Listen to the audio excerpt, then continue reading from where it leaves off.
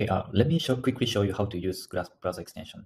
And once you install the browser extension and sign up, you are ready to highlight the web.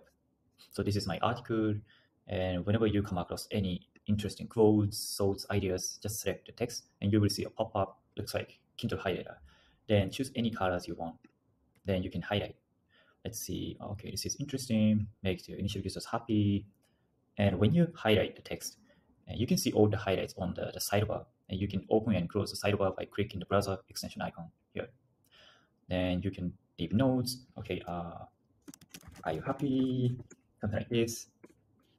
And your notes will be automatically saved. So when you reload the page, you will see highlights and notes on the sidebar, and you can tag like goals.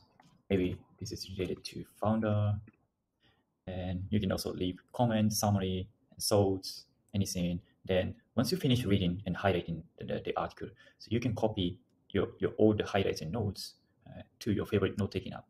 So okay, this is the old highlights, but this is my Notion, and if you hit Command V, you will see the metadata, title, URL, and tag, and also highlights and notes.